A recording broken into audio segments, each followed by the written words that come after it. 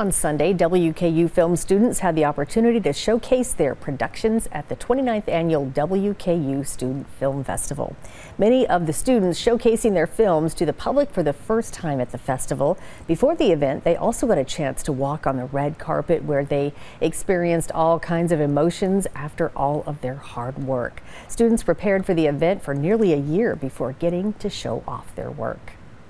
I'm nervous, but it's a good nervous. It's excited, like nervous that I'm gonna have all these great emotions when I feel it and see it. You know, this thing that I've been working on for years, months, and then it's gonna be right there in front of me within a matter of minutes.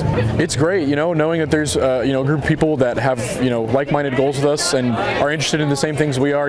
Film, having them support us, set us up, and get us right here at this wonderful theater.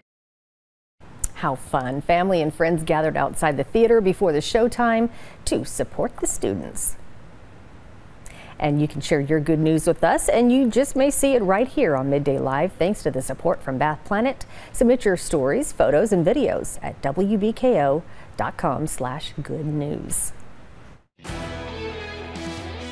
Good News is brought to you by Bath Planet of Bowling Green.